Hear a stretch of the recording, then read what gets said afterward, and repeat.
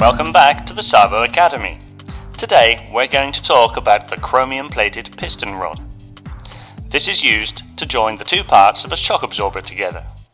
The chromium-plated piston rod, or more simply, the piston rod, is essential to ensure concentricity between the fixed part and the mobile part as the latter slides up and down. The rod is anchored to a plunger called a piston and to an upper coupling used to anchor the shock absorber to the vehicle frame.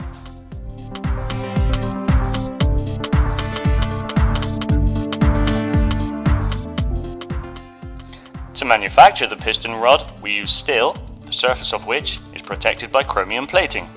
This ensures total protection against chemical agents and the elements.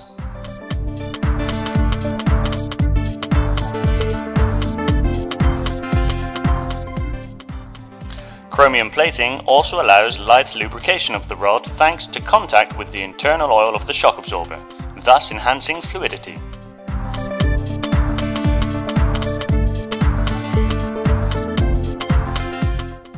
Here at Sabo, we produce chromium-plated piston rods using an automatically controlled machine that is able to complete cutting, lathing and threading tasks according to size tolerances that comply with the highest quality standards.